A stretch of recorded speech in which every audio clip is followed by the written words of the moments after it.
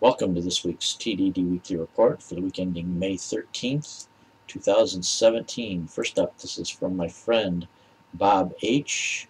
from Bloomberg Technology. Pint-sized satellites promise spy-quality images cheap. For decades, spy agencies have had access to magic-seeming technology known as SAR, or synthetic aperture radar. A satellite with SAR on board could send radar beams from space, bounced off Earth, then return to a sensor which assembles the information to produce an immaculate image. The key to the technology, what separates it from high-powered optical telescopes, is that the beams can pass through clouds and work at night.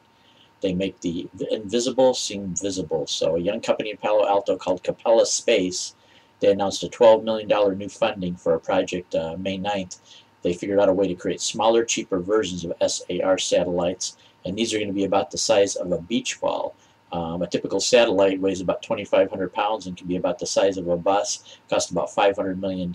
So these are going to be more smaller satellites circling the Earth, and they should be able to, when they have enough of them up, give you a picture within an hour of any place on the Earth with a really good, about 1 meter resolution on the ground. Now they're saying a typical cost of a picture for one of the more expensive satellites, if you want to buy a picture of a certain area on the Earth, can run you $4,000 to $8,000, so they hope to beat that deal. Although in the article they don't say exactly what the cost of their images are going to be, but maybe if they could even get them down to $1,000 or $2,000 for an equivalent image with the equivalent resolution. So this is a 26-year-old guy, Bena Zeta is his name. I hope I pronounced that right. Born in Iran, he ended up in Houston for elementary school. At age 10, he was suspended for organizing a Pokemon tournament, and then he returned to Houston at 16 and lived on his own while finishing high school.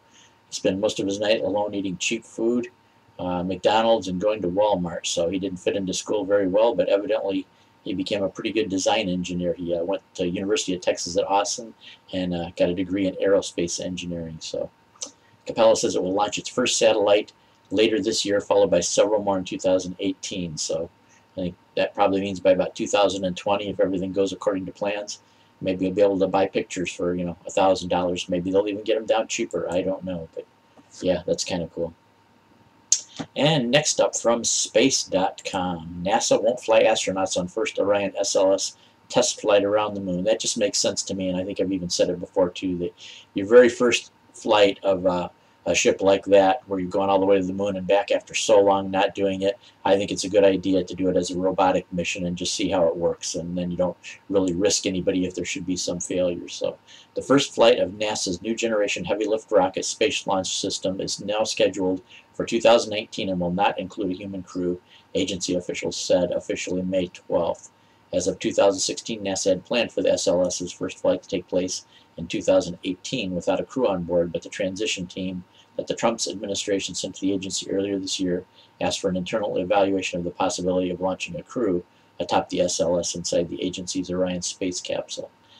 Technically feasible, but yeah, it's probably not the safest thing to do. Do it as your second launch or maybe third, something like that. So the internal evaluation really reaffirmed that the baseline plan we had in place was the best way for us to go. We had a good handle on what and how uncrewed mission will actually help the first crew mission of SLS. NASA has been looking at the schedule for EM1 for a while now, following various issues that have delayed multiple aspects of the mission. Well, I can see that too. I mean, returning to the moon is no small feat. I mean, we also got the fact that China's breathing down our backs too, talking about possibly setting up a permanent moon base sometime in the future. So, and as I hope too, this for us is just a stepping stone to go on to Mars, which I hope it is. I mean, that's, I think, part of what this is about. And let's see. Disruptions, this is from the Washington Post, disruptions from global cyber attack continue to ripple worldwide. Maybe you've picked that up in the news, but it really especially hit the national health system in England quite hard out of all the different attacks. And what this is a ransomware attack, and it's a type of a worm to where you don't necessarily, once it gets into the network system, you don't necessarily have to do anything. A lot of times they say, well, don't open an email, don't open attachments, stuff like that. But when this gets into a network system, it could spread on its own without any help from the outside. So they estimate something like maybe about a third of a million computers may have been affected worldwide, especially Russia too. They said Russia was really attacked mostly because of the fact that they have old Windows XP machines, and a lot of these are pirated machines too, and pirated software, which isn't necessarily, upgraded on a regular basis, or probably can't even be upgraded, because then they would, be giving away the fact that they have pirated software. So it says it hit Britain's beloved but creaky National Health Service particularly hard, causing worldwide disruptions and interrupting medical procedures across hospitals in England and Scotland. The government said that 48 of the NHS's 248 organizations were affected, but by Saturday evening, all but 6 were back to normal. When asked if the British government paid any ransom in this situation, a Downing spokesman said no, and pointed out that House Secretary Amber Rudd has advised that others don't either. Yes, I advise the same thing too. Don't pay the ransom, even if it does. I mean, I've heard in some cases it actually does work, and some businessmen especially have paid it to get their data back. But the way to go is just do multiple backups, and don't keep your your hard drives that are on backup, don't keep them attached to your computer. Do your backups like once a week, once every few days, whatever way you can do it to where you'll lose the least amount of important information possible, and disconnect the hard drive and put it in a safe place.